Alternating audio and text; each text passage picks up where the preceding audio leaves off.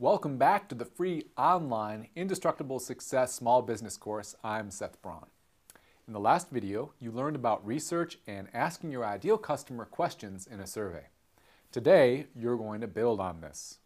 The next step is to do the opposite of what you've been asked to do in the first dozen videos. Now that might seem odd, but we need to do this because we need to understand your customer and your client. You want to be able to experience their perspective in their mind so that your marketing is relevant to their needs. This means letting go of your thinking, feelings, concepts, and beliefs about your business, and more specifically about your marketing and your promotions. You need to understand your client and your customer's perspective. Building on this, try on the mind and the perspective of your client right now. Imagine how they would see you and your business. By the way, I use the word client most often because even if you're selling a product, your customer is still a client. And thinking of a customer as a client helps you take responsibility for providing a great experience.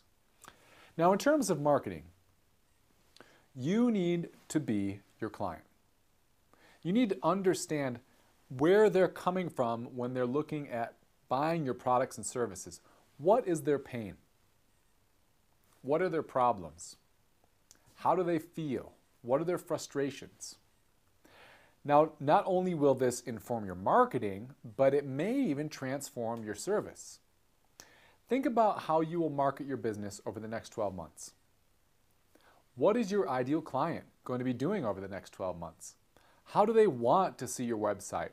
How do they want to see your cards, your brochures, your emails, your newsletter? How can you honor your unique gifts, talents, and capacities by framing them in a way that your ideal client will be most receptive to? Take time today to actively imagine your ideal client's needs, their hurts, their pains, their frustrations, their wants, and the solutions they're looking for.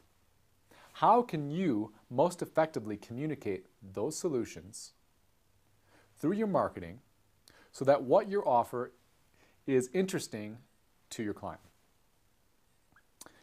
Then keep these notes near your notes from the goals exercise, the vision, the hedgehog concept, the value proposition, and the survey responses. I am a huge fan of creating amazing products and services so that the marketing and sales of your brand happens as a result of word of mouth and raving fans.